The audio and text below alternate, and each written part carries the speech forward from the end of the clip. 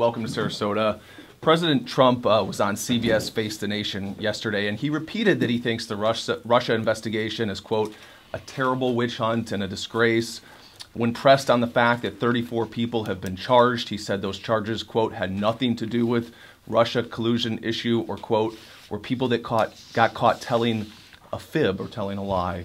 What would you say to people who agree with the president that this is a witch hunt that hasn't amounted to much so far? I would just say it's a serious, important investigation being conducted by serious people. It's been highly productive. If you know the business, you know that Bob Mueller's folks have produced complex charges unraveling the Russian effort to steal information, their effort to influence our election, and done all that in about a year and a half, which is, in my view, at high speed and in a quality way. So it's an important piece of work. I don't know where it will end up, and I tell folks I hope people don't root for a particular outcome. We should all root only that the work be finished and that the facts be found.